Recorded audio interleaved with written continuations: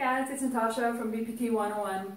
For successful rehabilitation of an injury of any kind, it is really helpful to know what current wound healing phase you're in and what you can and should do.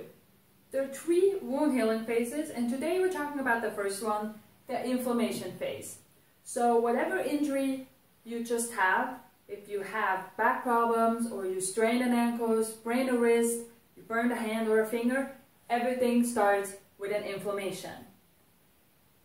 That phase normally takes from 1 to 5 days. It cleans up the injured body part and it prepares the wound area for repair. What are the symptoms of this inflammation phase? The body part is usually red, swollen, hot, you are in a lot of pain, and your function is limited. This phase is to protect you from putting too much pressure on your injured body part. What's the goal of this phase?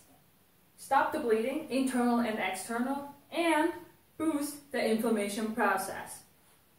What can you do, should you do, or what we do?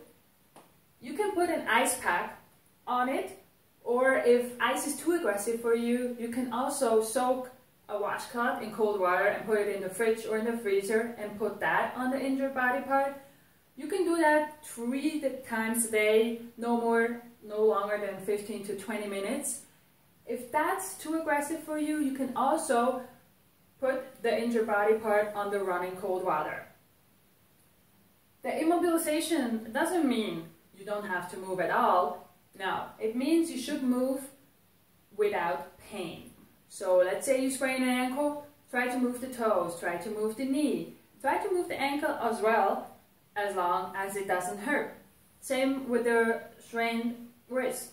Try to move the fingers, try to move the elbow or the shoulder. Nothing has happened here, so you should be able to move them completely pain-free. Try to move the wrist a little bit, as long as it is pain-free. If you can, rest the injured body part in an elevated position from time to time. And if you tolerate it, you can put a bandage or a brace on the injured body part. So this is the inflammation phase. Tomorrow we're going to talk about the proliferation phase, and we would love to have you back for the second wound healing phase.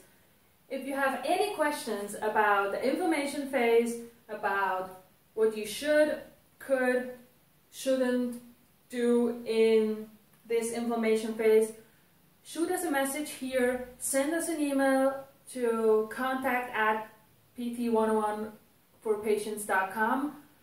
Don't forget to like the video, to like our page, follow us, and we would love to hear from you soon. Bye.